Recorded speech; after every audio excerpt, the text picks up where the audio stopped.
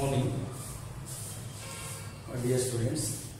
In yesterday class, already I have explained about the wave number and how to calculate the wavelength and frequency of the emitted spectral line, and the electron is transition takes place from higher energy state to the lower energy state. It means higher energy state of the orbit to the lower energy state of the orbit.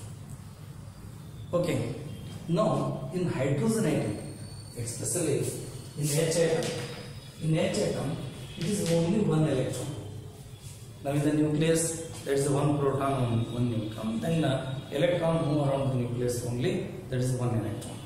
How you got the so many number of spectral lines in the hydrogen spectrum? That is the question. Now see here, this is the nucleus. This one is the nucleus, and this is the orbit. First orbit, second orbit, third orbit.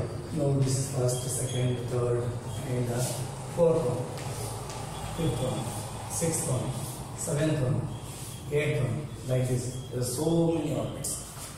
When electron, it is in the eighth orbit. Then a transition takes place to any lower energy state, or it takes place the successive transition. For one transition, it emits the electromagnetic radiation. It gives the one spectrum. If it undergo successive transitions, it gives the so many spectral line. For one transition, there is one spectral line that having certain frequency and certain wavelength. That wavelength and frequency and energy, it depends on the transition takes place from which orbit to which lower orbit. Yav higher orbit inda yav lower orbit ge transition agati annodra mele depend agutte. Using that orbits, higher energy and lower energy orbit, you put that value N2 orbit, higher orbit, N1 orbit, first there is a lower orbit, and substitute the value, you got the wave number. Already you know this is Rydberg constant here. R is indicated 1.097 into 10 to the power of 7, Rydberg constant. You substitute this value, you substitute the orbit number, you got the value of what you say, wave number. Now reciprocal of the wave number, it gives the wavelength. Now ಅದೇ wave number reciprocal ಮಾಡಿದ್ರೆ ಅದೇನು ಬರುತ್ತೆ ಹೇಳಿ, wavelength ಬರುತ್ತೆ. ನಮಗೆ wavelength ಗೊತ್ತದ, ಅವಾಗ c is equal to nu into lambda, nu is equal to c by lambda. C is that is 3 into 10 to the power of 8 meter per second. Then you substitute this one, definitely you got the frequency. Again ಸಿಗುತ್ತೆ, frequency ಸಿಗುತ್ತೆ, ಆಮೇಲೆ wave number ಸಿಗುತ್ತೆ, ಆಮೇಲೆ wavelength ನಮಗೆ ಸಿಗುತ್ತೆ, calculate ಮಾಡಲಿಕ್ಕೆ ಬರುತ್ತೆ. Yes. Now it gives us so many. Now this is the expression for the wave number for any atom. This one for hydrogen atom, z equal to 1. When z is equal to 1 by lambda wave number r into bracket 1 upon n square minus 1 upon n2 square. This is for hydrogen atom. This is for hydrogen atom. Now it gives us so many spectral lines and divide into different groups here. There are so many spectral lines in the hydrogen spectrum. It is divided into groups. As said to be, that is a series. One is you said to be Lyman series. Second one is Balmer series. Next one is Pascal series, and third one is bracket series, and there is the fourth one, bracket series. Fifth one is different series. First one is Lyman series. Second one Balmer series. Third one Pascal series, and fourth one is bracket series, and last one is different series. Now see here. Now this series of spectral line, ಇಷ್ಟು spectral line ಬರುತ್ತಲ್ಲ, ಇದೇ series ಇರ್ತದಲ್ಲ, ಇದೇ series ನೋಡುವ ಒಂದು spectral line ಇರ್ತಕ್ಕಂಥ wavelength ಇನ್ನೊಂದು spectral line ಇರಲ್ಲ. ಸಪೋಸ್ ನೀವು ಬಾಮರ್ ಸೀರೀಸ್ ತಗೊಂಡ್ರೆ ಇಲ್ಲೇ ನಂಬರ್ spectral line ಬರುತ್ತಾ, ಒಂದು spectral line ಇರ್ತಕ್ಕಂಥ ಫ್ರೀಕ್ವೆನ್ಸಿ ವೇವ್ಲೆಂತ್ ಇನ್ನೊಂದು spectral line ಇರಲ್ಲ. ಆಮೇಲೆ ಈ ಸೀರೀಸ್ ನೇ ಬರ್ತಕ್ಕಂಥ ಯಾವುದೇ spectral line ಇದ್ದು ಫ್ರೀಕ್ವೆನ್ಸಿ ವೇವ್ಲೆಂತ್ ಇನ್ನೊಂದು ಸೀರೀಸ್ ನೇ ಬರ್ತಕ್ಕಂಥ ಯಾವುದೊಂದು spectral lines ಗೆ ಈಕ್ವಲ್ ಇರಲ್ಲ. Entirely different. All the spectral lines in the spectrum, they are having their own frequency and their own wavelength, depending upon transition of the electron from which orbit to the which higher orbit to the which lower orbit. No, Lyman series. Lyman series is the spectral series in the hydrogen spectrum. It's having the spectral lines during the transition of the electron from higher orbits to the first orbit. Lyman series is the number of spectral lines. They are emitted during the transition in the hydrogen atom, during the transition of the electron from higher orbits to the first orbit. Here N1 equal to 1, N2 equal to 2, 3, 4, 5 and so on up to infinity. Now this series line ultravioletism. In the whole electromagnetic spectrum, it is in the ultravioletism. Then we come to the Balmer series. The Balmer series consists of the so many spectral lines. They are emitted during the transition of the electron from higher orbits to the second orbit. In lower orbit, second orbit. In lower orbit, first orbit. Higher orbits to the second orbit. Now, these spectral lines, the spectral series, it is lying in a visible result. Suppose, very first line in the Balmer series, H alpha line, at that time, N1 equal to 2, N2 is equal to 3 have to take. For H beta line, N1 is equal to 2, N2 is equal to 4. For H gamma line, N1 is equal to 2, N2 is equal to 5. Here N1 is equal to 2, N2 is equal to 6 and so on. These are said to be. When the spectral line is emitted during the transition from very next orbit to the second orbit, it means third orbit to the second orbit. That is said to be first member of the Balmer series. First member of the Balmer series. And second member, third member, fourth member, and so on. And last member is what? Last member, that is N1 is equal to 2, N2 is equal to infinity. You take this one, it will be the last member of the Balmer series. And this is said to be series limit. This is said to be series limit. Then Pascal series. Pascal series is the containing the spectral lines which are emitted during the transition of the electron from higher orbits to the third orbit. Higher orbits to the third orbit. Once again I repeat, the Pascal series, it consists of the spectral lines which are emitted during the transition of the electrons from higher orbits to the third orbit. Now it is lying in infrared region. Then again first member, second member, you have to write similar this one. Next, bracket series.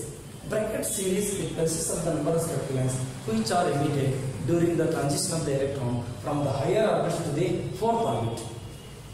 From higher orbits to the fourth orbit. Here N1 equal to 4, N2 equal to 5, 6, 7, 8 and so on up to infinity.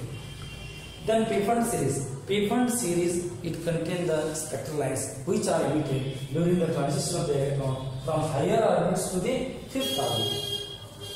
Higher orbits to the fifth orbit. Again, N1 equal to 5, N2 is equal to 6, 7, 8 and so on up to infinity. In each and every series limit at that time. Series limit. Here N1 equal to 1. N2 is equal to 2. This is our first member. And series limit, N1 is equal to 1, N2 is equal to infinity. It gives the last member. It gives the last member. Similarly, you have to substitute N1 and N2 in each and every series. You got the series limit. Mattam satte ಹೇಳ್ತೇನೆ ನಾನು spectral series ನಲ್ಲಿ ಬರ್ತಕ್ಕಂತ ಅದೇ series ನಲ್ಲಿ ಬರ್ತಕ್ಕಂತ ಯಾವುದೇ spectral lines ಇದ್ದು ಒಂದು spectral wavelength ಇನ್ನೊಂದು spectral ಲೈನ್ಗೆ ಈಕ್ವಲ್ ಇರಲ್ಲ, ಟ್ಯಾಲಿ ಆಗಲ್ಲ.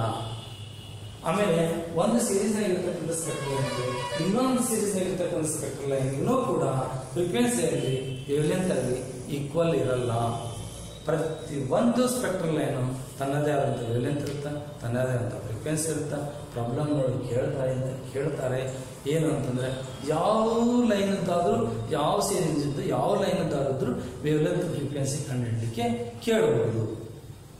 First member, second member, third member, last member. Last member it means that is said to be series limit. And now it is our discussion about the spectral series. Spectral series, hydrogen, particularly this is for hydrogen. Hydrogen atom ಇರೋದ ಒಂದು electron ಹೇಗೆ ಇಷ್ಟೆಲ್ಲ spectral lines ಬರ್ತದೆ ನಾ ಹೇಳಿದೆ.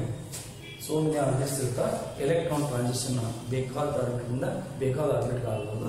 ಅವಾಗ ಏನು ಕೊಡ್ತದೆ ಹೇಳಿರೋದು ಸ್ಪೆಕ್ಟ್ರಲ್ ಲೈನ್ ಕೊಡುತ್ತೆ. ಯಾವಾಗ ಎಲೆಕ್ಟ್ರಾನ್ ಟ್ರಾನ್ಸಿಷನ್ ಅಲ್ಲ ಎಲ್ಲಿಂದ ಎಲ್ಲಿಗೆ higher ಆರ್ಬಿಟ್ರಿಂದ lower ಆರ್ಬಿಟ್ಗೆ. Thank you.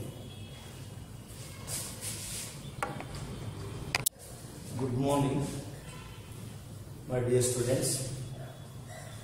In this video clip, I will only explain about the energy level diagram. In previous video clip, you studied about the spectral series. There are different series. There are 5 series. In hydrogen atom, there is only one electron, but it gives so many number of spectral lines in the hydrogen spectrum. Why? Because the electrons is in the higher energy orbit state. Its transition takes place to any lower orbit, or it undergo the successive transitions, and each and every transition it gives the one spectral line, and that spectral line having certain energy, certain frequency and certain wavelength that you have to calculate easily. Okay, and you come to the point that is the energy level diagram of the hydrogen atom. Energy level diagram. Before going to that point, I want to explain about that is the energy of electron in nth orbit of hydrogen atom. Now already you know this expression, energy of electron in nth orbit of hydrogen atom. That is you have to write this in En. En is equal to minus m e raised to 4 8 epsilon naught spin square f square. So it is in the joule. It is the total energy of the electron in nth orbit of the hydrogen atom. ಇದು joule ಒಳಗೆ ಅಂದ್ರೆ ಈ ತರ ಬರೀತೀವಿ. ಇಲ್ಲಿ e raised to 4 ಬದಲಾಗಿ e raised to 3 ಬರೆದ್ರೆ ಅಂದ್ರೆ charge of the electron divide ಮಾಡಿದ್ರೆ ಜೌಲ್ ಒಳಗಿರ್ತದೆ ಎನರ್ಜಿ ಏನು ಎನರ್ಜಿ ಜೌಲ್ ಒಳಗಿರ್ತದ ಆ whatever the energy you divide by electron value is 1.6 into 10 to the power of minus 90. Now you got the answer in the electron volt. E raised to 4 brethren formula it is measured in joule. E raised to 3 brethren it is measured in electron volt. Now En is equal to minus 1 by n square. ಹೊರಗಡೆ ತಗೊಳ್ಳಿ ಬಂದಿದ್ದು m e raised to 3 ಬರೀವಿ. e raised to 3 8 epsilon naught square h square. Now you substitute the mass of the electron 9.1 into 10 to the power of minus 31 kg. Charge of the electron 1.6 into 10 to the power of minus 19 coulomb. Epsilon naught square 8.854 into 10 to the power of minus 12. Planck constant 6.25 into 10 to the power of minus 34 joule second. You substitute all the values, you got this value is answer is 13.6. Then this value is 13.6 divided by n square electron volt. Now you substitute the different orbit number 1, 2, 3, 4, 5 like that. You got the different energy state value of the different stationary orbit. Yes. Now if n is equal to 1, E1 is equal to minus 13.6 electron volt because n square is 1. Now n is equal to 2. E2 is equal to minus 13.6 divided by 2 raised to 2 means 4 divided by 4 minus 3.4 electron volt. Now n is equal to 3. E3 is equal to minus 13.6 divided by 9. 3 square 9 minus 1.51 electron volt. And this is for 4 n is equal to 4. E4 is equal to minus 13.6 divided by 16. 4 raised to 2 minus 0.85 electron volt. N is equal to 5. E5 is equal to minus 13.6 divided by 25 5 square minus 0.51 electron volt, and so on for n is equal to infinity. E infinity is equal to 0. Now the energy of the first orbit of the hydrogen atom, this is called ground state. This is the ground state energy. Ground state energy in the hydrogen atom is 13.6 electron volt is the ground state energy. Then higher energies are said to be, they are said to be energy of the excited states. These are said to be excited state. 3.4, 1.51. These are excited state energies. This is ground state energy, lowermost orbit energy. That is called ground state energy. Now come to the energy level diagram. What is energy level diagram? It is a diagram. Draw the different energy states in horizontal line. Draw the different energy states of the orbit. Draw along horizontal line. Okay. Then vertically, that is the energy. The vertical line indicates the transition of the electron from higher orbits to the any one of the lower orbit. Horizontal line, it shows the transition of the electrons from higher energy states to the lower energy state. Then horizontal line indicates there is the energy states, different energy states. Now see here, in Lyman series, the transition of electron from higher orbits to the first orbit. Bomber series shows the transition of the electron from higher energy states to the second orbit, second energy state. And Pascal series, it is the during the transition of the electron from higher orbits to the third orbit. And similarly for bracket series, higher orbits to the fourth orbit. And transition of the electron from higher orbits to the fifth orbit. This is called P-fund series. ಯಾವಾಗಲೂ ಇಲ್ಲಿ ಏನಾಗಿರುತ್ತಲ್ಲ, ಇದು nucleus, ಇದು orbit, first orbit, ಇದು second orbit, ಇದು third, ಇದು fourth, ಇದು first, second, third, fourth, fifth, ಆಮೇಲೆ sixth, ಆಮೇಲೆ ಸೆವೆಂತ್. ಹೌದಾ? ಈಗ ನಾವೇನ್ ಮಾಡ್ತೀವಿ, ಇದು ಆಟಮ್ ನೋಡಿದ್ರೆ ಎಲೆಕ್ಟ್ರಾನ್ ಫಸ್ಟ್ ಆರ್ಬಿಟ್ ಒಳಗೆ ಇರ್ತದೆ. First orbit. Suppose you give the certain energy. Let us have to take that is certain energy. That energy is given to the atom. Then what happens? This electron absorb that energy and jump to the higher energy state. When electron gain the energy and shifted to the higher energy state, then it is said to be excitation. ಇದಕ್ಕೆ ನಾವೇನಂತ ಹೇಳ್ತೀವಿ? Excitation ಅಂತ ಹೇಳ್ತೀವಿ. Then atom is said to be excited atom. In a small interval of time, again it comes back to the ground state. That electron comes back to the ground state. That is the difference. Now, whatever the amount of energy required to excite the atom or to jump the electron from its orbit to the higher orbit, this is called excitation energy. ಅದಕ್ಕೆ ನಾವೇನಂತೀವಿ? Excitation energy. Excitation energy. Once again I repeat. When atom absorbs the energy, it means electron absorbs the energy and it jumps to the higher orbit. This is called excitation. Then atom is said to be excited atom. Whatever the amount of energy required to excite the atom or shift the electron from its orbit to the higher orbit, this is called excitation energy. Then you come to the ionization energy. What is the ionization? Now, electron is in the first orbit. You remove the electron from its orbit to the infinite distance. To remove the electron from its orbit to the infinite distance, this process is called ionization. When you remove the electron from its orbit to infinite distance, then that atom is said to be ionized. Atom is said to be ionized. Then, whatever the amount of energy required to remove the electron from its orbit to the infinite distance, that energy is called ionization energy. ಅದಕ್ಕೆ ನಾವೇನಂತ ಹೇಳ್ತೀವಿ? Ionization energy ಅಂತ ಹೇಳ್ತಾರೆ. Ionization, ionized atom, ionization energy. Excitation, excited atom, excitation energy. This is about the few points. Again, we come to the ionization potential and excitation potential. These are the few points about the energy level diagram and ionization and the excitation.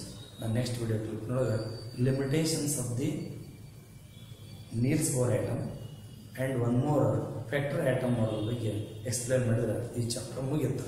Thank you.